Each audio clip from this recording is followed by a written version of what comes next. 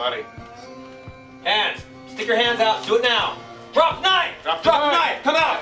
Come on the ground. Crawl on your knees. Get on the ground. Get on the ground. Keep your hands out where I can see them. How many bounty hunters do I have in here? You guys been bounty hunting before? I know you have. Okay, you guys know you're going to be looking at attics and under houses and things like that.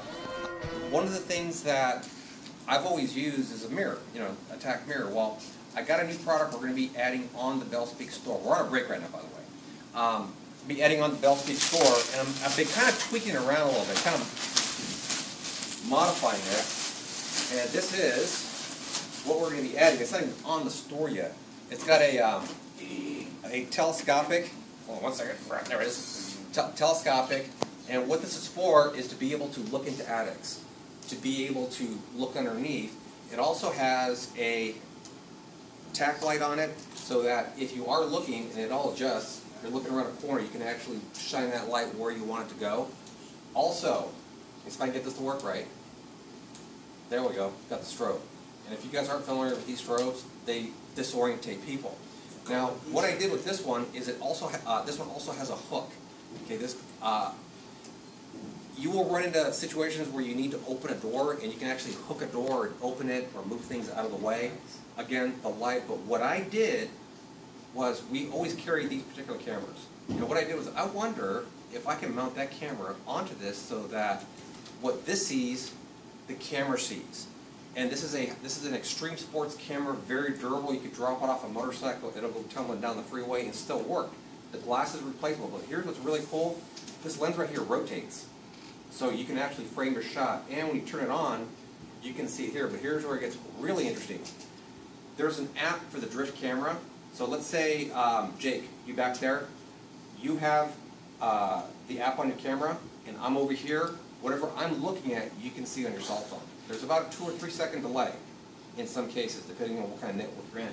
But you can see what the camera sees, plus it's recording. And if you have not been keeping up on current events, is it important to record what you're out there doing to protect yourselves? Now, one of the things that you got to watch out for with the body cams is this. If you have a body cam and it's attached right here, and something happens, it's going to be out of context.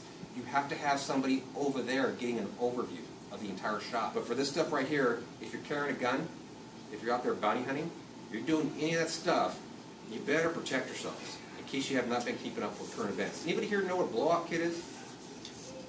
Blowout kit, they're also called IFAKs. Yeah, if you carry a gun and you're not carrying a blowout kit, that is a problem. It's a big problem. So take a look. I don't want you guys getting hurt. And we are running into situations where the new guys are being told, look in the attic, see if he's in there. What do you have to do if you don't have a mirror? You got to stick your head up in there. Yeah, and the other thing too is if you're not wearing a Kevlar helmet, at the very least, your chance of survival will be down if somebody up there has got bad intentions. And by the way, this isn't the one I used, because that one got full of mouse shit. But I used one of these to spot the guy in the attic with all the mouse shit stuff that I stepped in. So that's what that was about. You guys with me on that? I just wanted to bring this up, and these are things for you to consider as we start to move into bounty hunting. Tracking? All right, let's get in bounty hunting. Yeah. You know what? I like the players.